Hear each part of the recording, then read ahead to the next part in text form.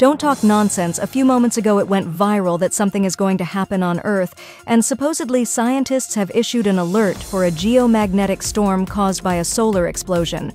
But what is the truth? If scientists have issued an alert for a geomagnetic storm caused by a large plasma eruption from a solar flare, there is no need to worry.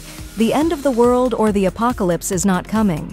The only thing that will happen, and this is not certain, is that some radio transmissions on Earth may be affected. That's it. And nothing else is like that. There is no danger or anything like that.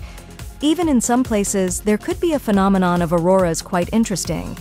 Experts from the Space Weather Prediction Center of the National Oceanic and Atmospheric Administration have ensured that there is no risk or danger to the public, and that furthermore, if there are clear skies at night in certain parts of the world, the skies could be illuminated by this phenomenon.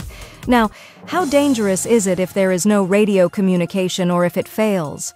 Well, experts say that high-frequency radio transmissions, such as those used by airplanes, could be interrupted.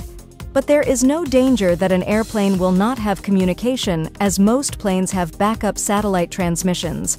Therefore, if high-frequency radio transmissions have any issues, they can be replaced with satellite backup. Now, in terms of satellite operators, there may also be some issues with tracking, but it is minimal. It is important to note that, on average, every 11 years, the Sun's magnetic field changes and becomes more active.